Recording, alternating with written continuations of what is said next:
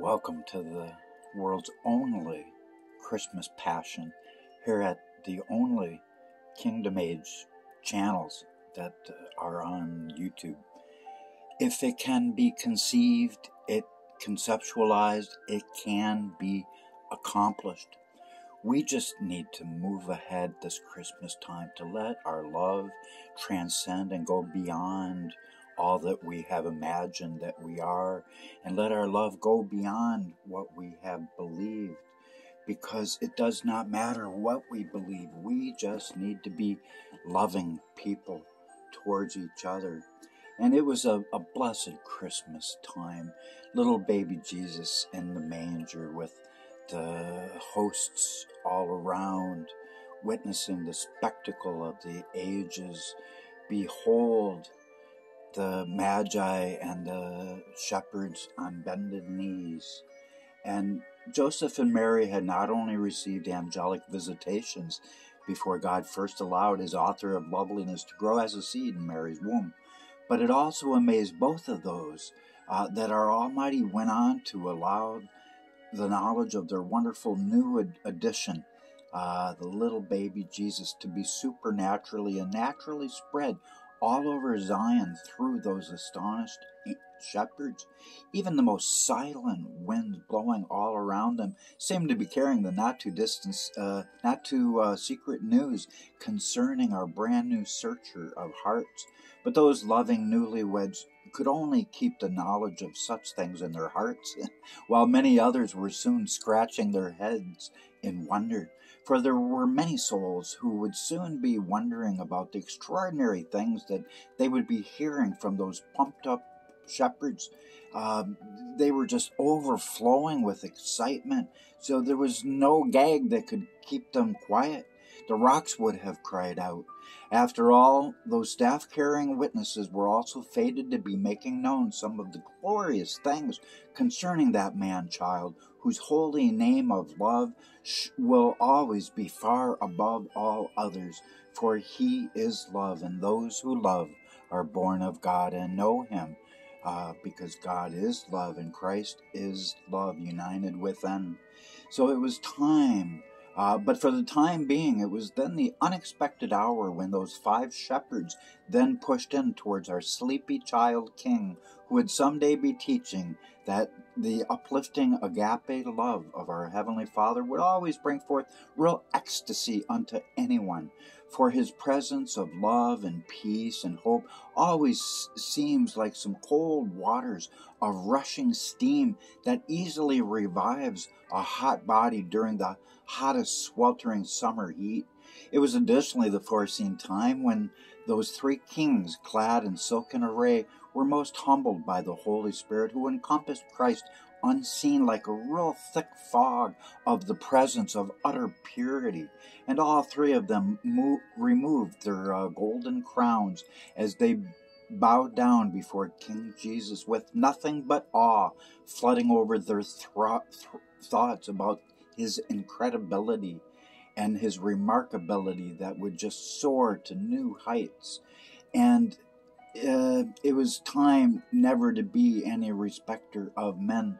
And by the Spirit they knew that Christ Jesus below them, the little baby yawning, would be showing men that God's love is like the sun, which shines down upon all creatures of the earth and doesn't favor one blade of grass for another.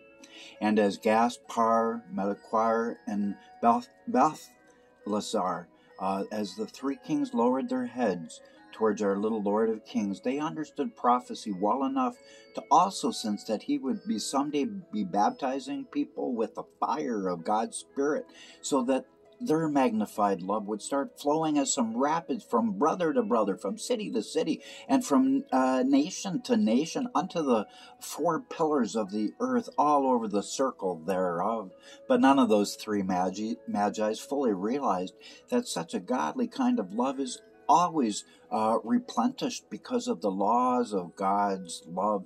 As quickly as it's spent, the more you give, the more you receive. For agape's love is always eternal and far stronger than death has ever been since it was first declared within the utmost mercy when Adam sinfully did eat. But insofar as Mary and Joseph were concerned, our little King of Lords being enveloped all about by those 8 men and a dozen animals right next to them, it was a pleasant happening. And nor did they mind the extravagant, valuable gifts that those 3 kings gave to their baby.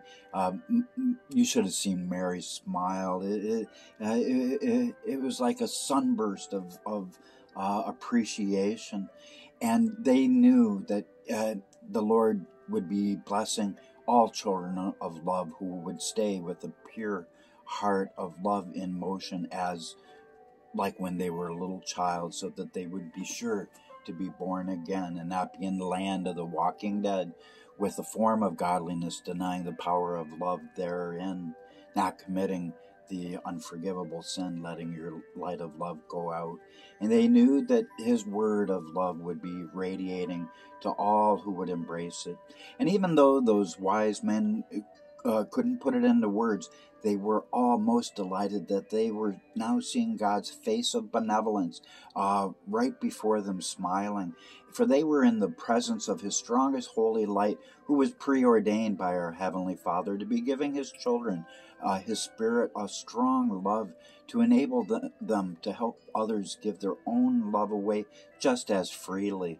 Even the 3 camels of those joyful travelers were also kneeling in behind their masters, and it was as though those beasts of burdens were also somehow comprehended that our Savior of all generations would also be kind unto all creatures as they.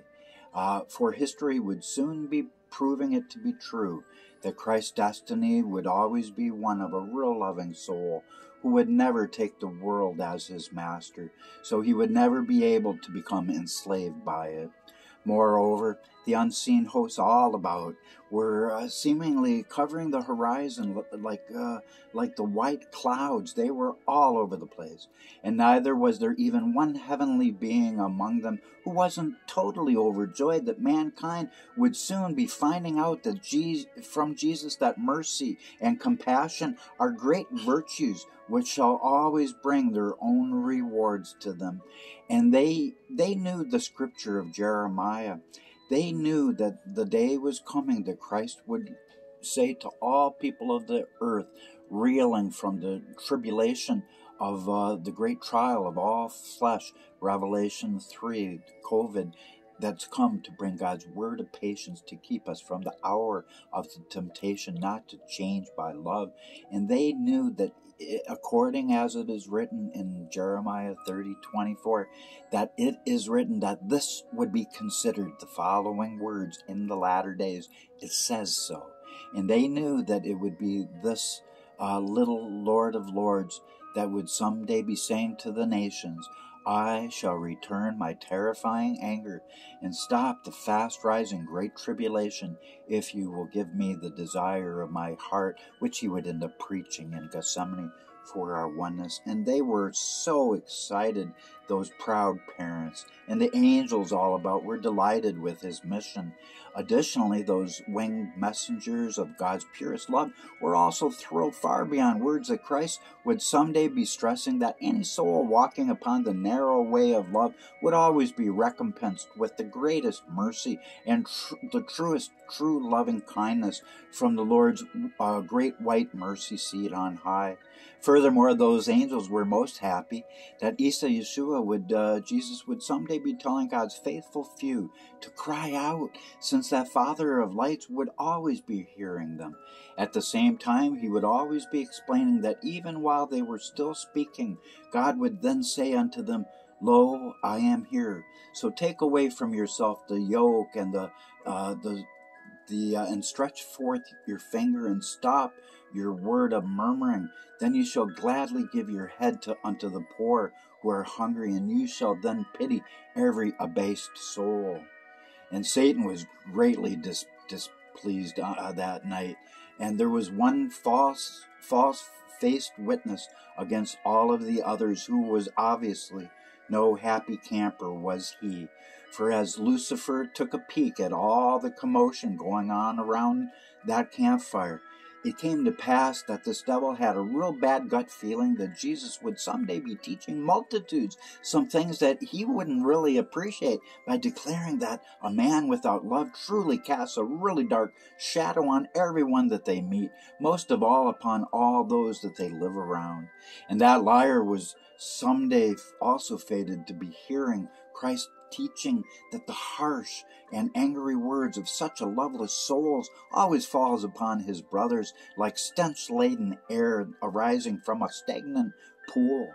But Jesus would also be tricking that father of lives and ticking him off by further explaining that when such hardened man, when someone bows unto the light of love, their darkness is then immediately dispersed, and the brightest light of sunshine, the greatest illumination of all of love's adoration, will only stream out of them, thereby giving anyone close by some beautiful feelings of great emotional warmth. What a time. It was a time that even St. Nicholas later on would be dreaming about, and Christmas was that night happening live in action. It was therefore a most blessed hour when our Father of Lights was proudly blazing with the greatest pride, nor could he keep himself from telling his hosts to let their lyres strike their highest notes while singing his son's anthem of love, as many more continued all over that little town of Zion. In great clouds of glory did they come, the seraphim and the cherubim and the Ophanim and the messenger angels. Even Michael the archangel was there. And even the everlasting hills were echoing Christ's name of love, Isa Yeshua Jesus, in the most beautiful kind of triumphant songs.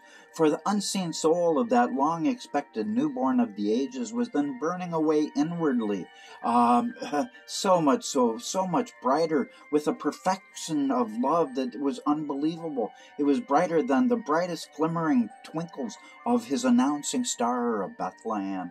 For our little Lord Jesus was the real star of Bethlehem during that most blessed, holy, and silent night. And Mary then nestled and meeked, rested her little Lord Jesus upon Joseph's breast, who praised her to his gladdened heart, while Mary gently began folding that babe of babes back into her pure bosom. But she had to almost fight Joseph for Joseph to give him back, because he just wanted to love him to death. But once she had him back in arms, all over that most remarkable scene, countless angelic beings could have heard a halo drop when Mary all of a sudden bundled up that sweet fruit of her womb, wrapping him ever so tightly within her tightest love. A real warm blanket and prayers of thanksgiving unto God were exploding from her chest. For that evening was, though it was becoming late, and the witnesses to his glory had already been adoring him almost 2 hours. It was like an hour and a half they were there. And the guardian angels were then posted for Jesus to keep him safe in all his doings. And then the angelic hosts all around our everlasting joy watched Isa Yeshua Jesus very closely as they were guarding that King Eternal from Herod's spies, who were crawling around Bethlehem area too. And nor were any of them not overflowing with the uttermost awe as they beheld the little Lord Jesus' most radiant splendor, the glory of his love. For every single angel there, whether cherub, archangel, or messenger, they all well understood that the future of their royal highness, their majesty of majesties, hero of heroes, would be seeing him making anyone alive within himself by love, if they no longer wished to be in the land of the walking dead, where people let their love die on the road to perishing of the unforgivable sin. And he knew that all these people would reverse the curse by the love that Christ would be sharing and teaching.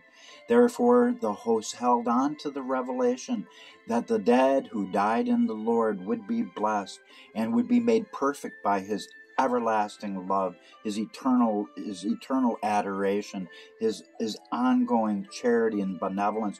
For he is, always shall be, the most beneficent of the magnificent, being of love ever imagined, who was before all things, who was slain before the foundation of the earth for all. And so it was that the ambience all over that manger area was like a sacred one, like it was like a glorious temple was thereabouts, because of the tongues of both men and angels were both united in adoring and magnifying our little Lord Jesus, God in the flesh, Emmanuel, God with us, on the account of the birth of that incarnate Lord of love. And the overflowing mood all around that stall-like enclave was one of really overflowing euphoria and joyful excitement. And it was also clear that nobody thereabouts ever really wanted that spiritual ecstasy of this once-in-a-lifetime event to ever fade away into forgetfulness. They just wanted to keep that Kodak moment in their minds and hearts forever. It was truly a Polaroid moment when all saw the little Jesus smile for the first time. And neither did anyone want this phenomenal, earth-changing happening to ever disappear into some forgotten memories. But even after the mortal witnesses left and the three kings and the shepherds were gone, our Majesty of Majesties still had joyful angels lingering around so they could embrace his brightest shadows. The angels heard Jesus speak a lot through his heart, and they heard him speak many times during eternity past, as he had carefully explained that any being desiring to be chief must first become a servant, as I am the servant of the Lord of Isaiah 49, who has done everything in my life for me, says the latter-day Daniel of Daniel 12:13. Christ never did anything in vain, nor would he ever do anything in vain. He knew he would be sending his kingdom-age new covenant of Jeremiah 31 unto all peoples of the earth. And those angels also knew that our Son of Man came not to be ministered unto, but to minister, and to give his life as a paid in full ransom for many multitudes. And for that reason, those heaven's troopers also foresaw the days when he would eventually be telling those with ears to hear that the consummation of the beginning of the end would come forth, when a tree would lean over and stand up, and such would come to pass when sacrificial blood would be flowing as a sap from it. And they also heard the end of that story, however, for in the days of King David, our pre-existent Lord, once prophesied to them that after his second coming of his word in the days of the latter-day Daniel, his Elijah, the writer of Habakkuk 2:2, that all those reading it would run. The writer of Isaiah 28, the strong and the mighty, the Elijah tasked latter-day servant. They knew that the days of plenty would also be sure to be coming forth upon the earth in the latter days, when the kingdom age would begin slowly. For it would be like a grain of wheat would be bringing forth 10,000 heads, and each head would have 10,000 grains, and each grain would produce 5 pounds of flour. And those angels were filled with utmost awe. And the imagination of the blessings for mankind that would come, that it would actually, the world would start becoming like Eden, as the prophet Joel has foretold.